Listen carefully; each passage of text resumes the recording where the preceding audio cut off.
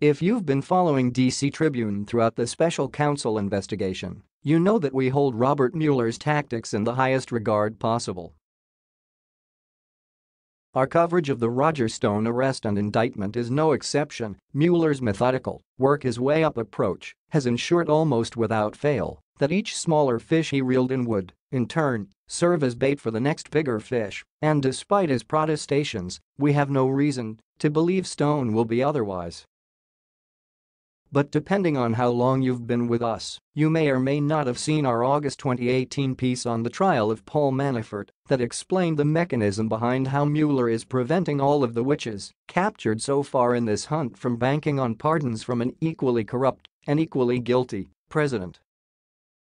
Back in August, we explained that a president can only pardon convictions that occur in federal court, not those arising from state charges. So how does all of that apply to Roger Stone's case? Well, in much the same way. The major difference is that the Attorney General, the individual responsible for bringing state charges to court against someone in the state where Stone lives, Florida, is a Republican.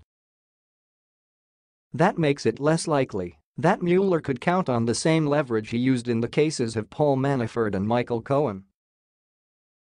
That's why this tweet from CNN's Manu Raju told those of us following along closely that Mueller is still playing the same tune.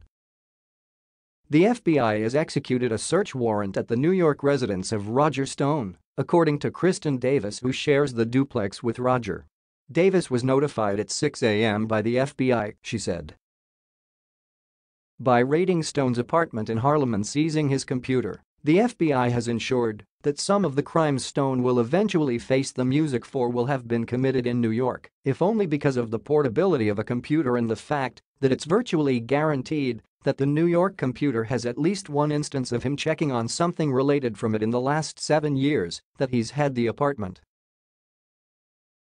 Roger Stone will not get a pardon from Trump, even if he's counting on it now.